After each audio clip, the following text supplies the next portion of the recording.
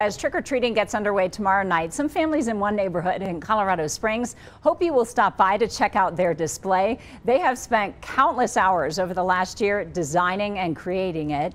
And as I talked with them earlier this week, they told me what they get out of it is worth far more than the effort they put in.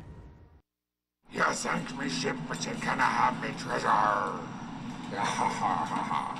The pirate war scene set up outside of 3 homes on the north side of Colorado Springs is filled with cannons, battered ships, and of course, treasure. We have shot cannons and his ship is sinking and they are firing back at us. The storyline is the creative work of several neighbors who came together over the last year to bring some fun to their neighborhood streets on the spookiest night of the year. It's been late nights, weekends for the last probably 4 months. Why do you do it? It's fun. I don't know. The kids love it. And we get kids coming by here all summer long waiting to ask what we're doing, when's going to open. Scott Rehorst has been creating large Halloween displays both inside and outside his family's home for the last 7 years. It all started with an idea from his son Dylan to create a scene with a jumping spider. I just found the screams hilarious. Halloween's all about the scream. Where do you get the vision for this? YouTube. YouTube's a scary black hole. It sucks you in. This year, neighbors at 2 other homes jumped in to create displays too. My neighbors are the best in the world. I mean, they're my friends first and neighbors second, so we're always hanging out and always talking, and kind of one thing led to the other, and we just decided to do pirates. Piracy bears!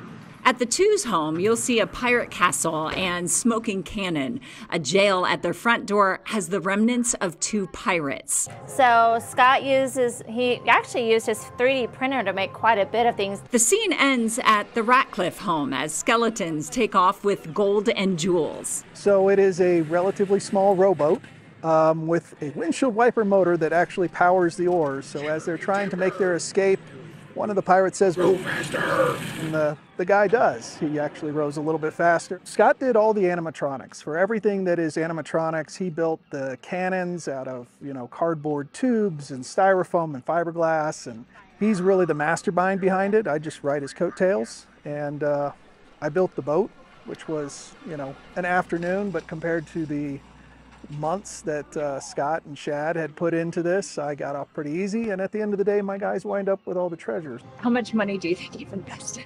Amazon is like changing tires outside of our neighborhood because they come here so often. They're like going to have to set up like a repair area over there, but we have worn Amazon out. A worthwhile investment they hope will create even more connections with families nearby. Because we've been here for 20 years.